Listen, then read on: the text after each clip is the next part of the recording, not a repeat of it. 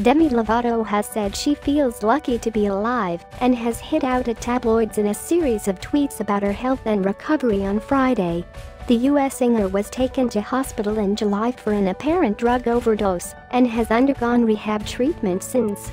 In a series of posts, Lovato confirmed she was now sober and urged fans not to trust what they read in the media.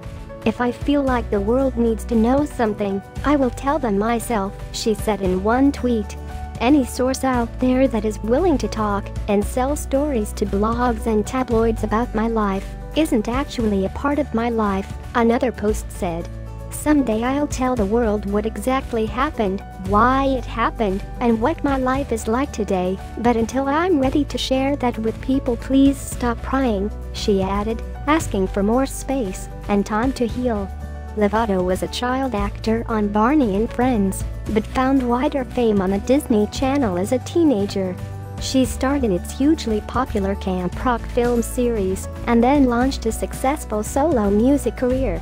The 26-year-old has released 6 studio albums and has also appeared on a judge on the US version of The X Factor. Fans say how Demi helped the Lovato speaks after suspected overdose stars come out to support Lovato. Lovato has been open about her struggles with mental health and addiction throughout her career. In a 2017 documentary, she revealed the depths of her struggles with substance abuse during her teen years. In June, Lovato released a song titled "Sober" in which she revealed she had broken her 6 years of sobriety. A month later, US news website TMZ broke the news of an apparently near-fatal opiate overdose by the star. Lovato's long battle to stay sober. The singer has been largely absent from social media and the public eye since the incident, and the full details around it remained unclear. The 6 posts on Friday are the first time she has referenced the matter in depth since a now-deleted Instagram post thanking fans in August.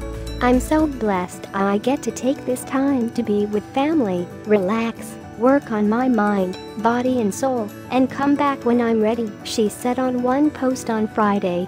The tweets were met by an overwhelmingly positive response from her fans.